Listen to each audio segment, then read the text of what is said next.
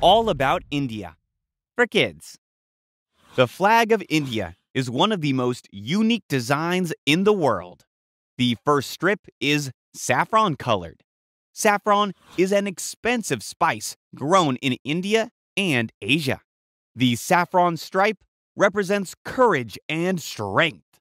The white band with the blue spoked symbol represents peace and truth, in harmony with the Dharma chakra, a religious symbol meaning the wheel of the law.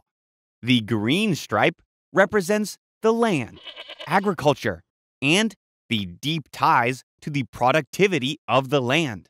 The flag of India describes the values of India's people, culture, religious traditions, and contributions to civilization. Found on the continent of Asia, India is nearly 1.3 million square miles in area, about one-third the size of the United States. Yet, with a population of around 1.39 billion people, India is home to more than 1 billion more people than the United States. Whoa! India shares a border with Pakistan, China, Nepal, Bangladesh, Bhutan, and Myanmar. Most of the country forms a peninsula, which means it is surrounded by water on 3 sides.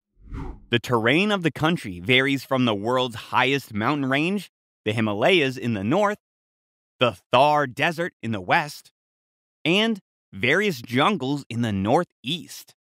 The Ganges Plain is a very fertile area of land that covers much of northern India that was created from soil deposited by rivers running down the Himalayas. Remember how we mentioned that India has over 1 billion people living there? The 2 largest cities by population include its capital, New Delhi, and the city of Mumbai. Hindu is the main language spoken in the country, though many Indians also speak English. Hinduism is the main religion, followed by Islam. India's history goes all the way back to around 6,500 BC, when India's earliest known civilization existed. Evidence suggests that the earliest domestication of animals, including horses and cattle, the evolution of agriculture, and the development of arts and crafts all happened during this time. Have you ever heard of a language called Sanskrit? Here is an interesting fact. Sanskrit is one of the oldest languages in the world. Beginning in the 4th century AD, the Gupta Empire began. Arts, crafts, science, and math all thrived during this time. An Indian astronomer and mathematician named Aryabhata determined that the Earth rotated around its axis daily, and also scientifically explained solar and lunar eclipses. His work would help scientists and mathematicians hundreds and hundreds of years later. Here is another interesting fact. The decimal numeral system was invented in India in 500 AD. Yup, that's right. Turns out that decimals are super old. India went through a huge period of change, where a new religion, Islam, was introduced, and invaders from outside of the country sought to rule over the land. By the 1500s, the Mughal Empire began its reign, led by a man named Babur. The Mughal Empire built roads, religious mosques, gardens, and tombs, including the Taj Mahal. It was also a golden age of art, literature, and architecture. By the year 1600, the British East India Company was granted a charter, or contract, by Queen Elizabeth I to have exclusive rights to trade with India. In this way, the British Empire began to slowly take control of India, eventually incorporating the country into its empire in 1858. In 1877, Queen Victoria declared herself Empress of India.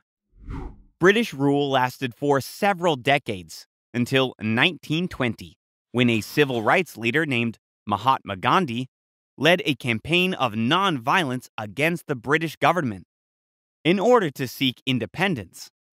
This movement eventually led to the end of British rule, and in 1947, the British Indian Empire was divided into two independent dominions, India and Pakistan. Today, India is a bustling country with dense urban areas and rural villages and everything in between. Life is pretty different in the villages than it is in the cities or towns. In fact, there are some areas where girls do not attend school. Tourists travel from around the world to see sites such as the Taj Mahal, which is one of the 7 wonders of the world. The Ganges River is also a special place. At over 1,500 miles long, the Ganges River is named after the Hindu goddess Ganga, and people travel from all over to bathe in its waters. The Ajanta and Ellora caves are also another wonder. Dating back to the 2nd and 6th centuries, these man-made caves were carved into the hillside by hand, using a chisel and hammer. One of the most important celebrations in India is the Hindu festival, Diwali, which is also known as the Festival of Lights. Diwali takes place in October and signals the start of the new year in the Indian calendar. Everyone lights lamps in their homes to celebrate. India is also home to many different kinds of animals.